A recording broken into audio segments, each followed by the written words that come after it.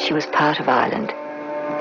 George Russell was the editor of the Irish Statesman in Dublin, and Pamela had heard of him. After all, he was the editor of a famous literary journal. And she was desperate to have her poetry published. As soon as she got to London, she wrote to Russell. He was editing the Irish Statesman.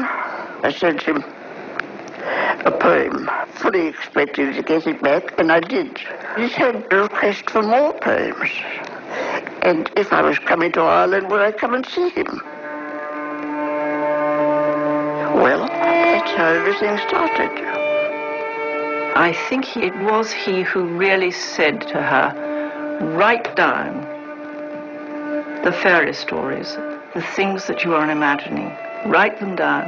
And I think that is what happened just before she wrote the first Mary Poppins.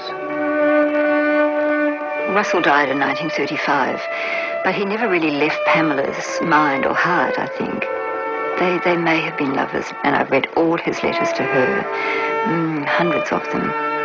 He was like her first guru, and then after that she went to another guru. She'd lost her father when she was very young. She spent the rest of her life looking for more fathers.